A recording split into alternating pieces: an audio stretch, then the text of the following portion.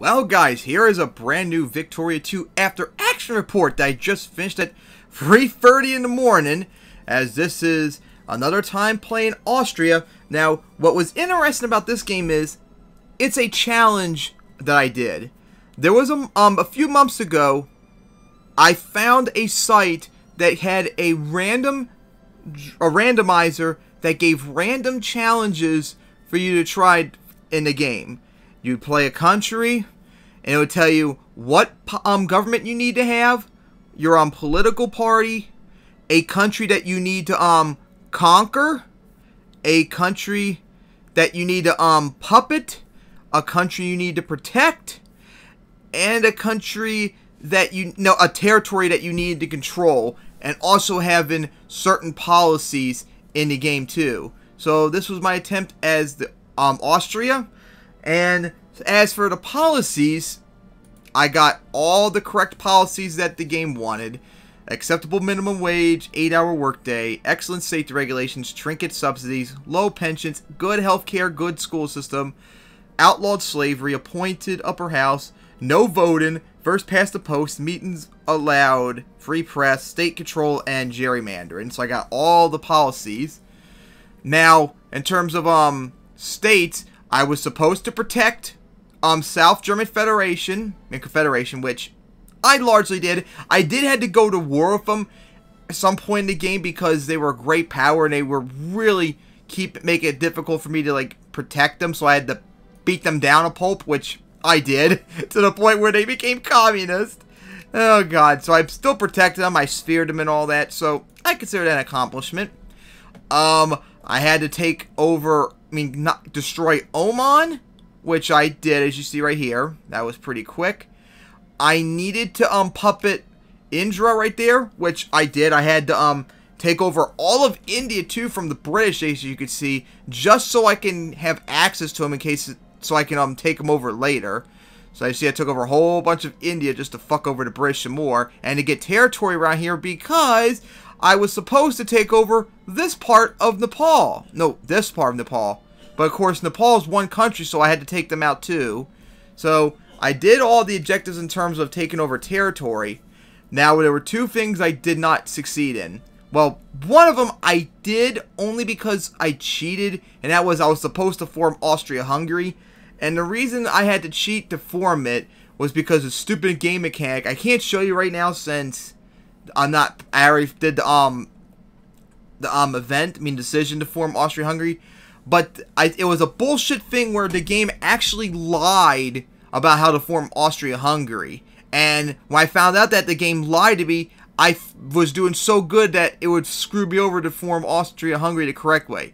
The game, if I remember correctly, it said in order to form Austria-Hungary, you need to have Italy not exist.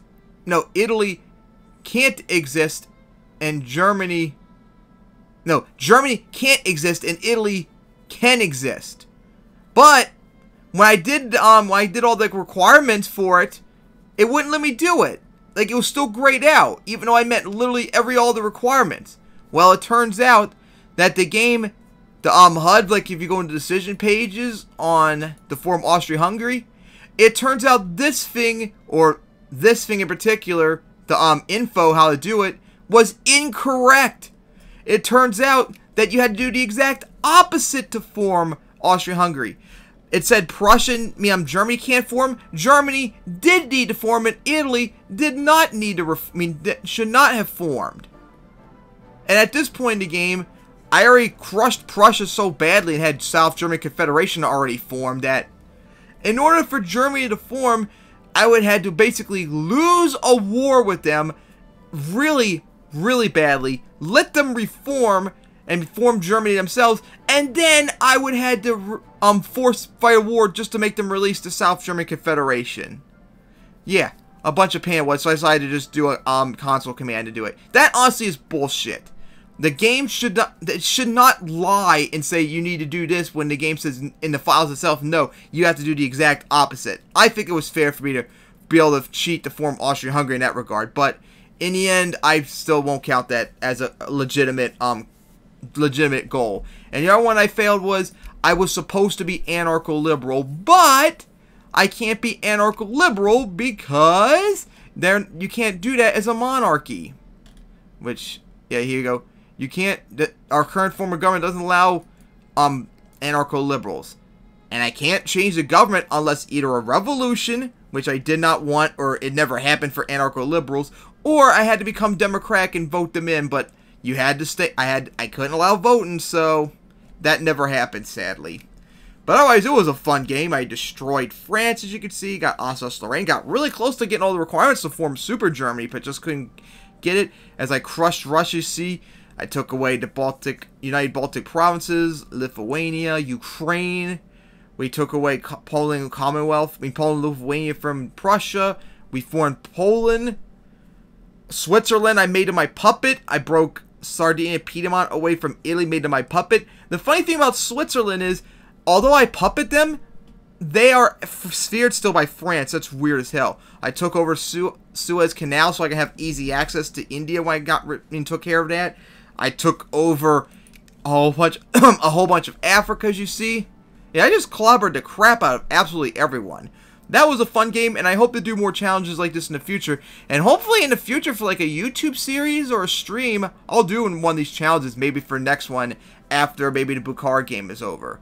Alright, so that will wrap up this results, and here is the final stands for another game as Austria.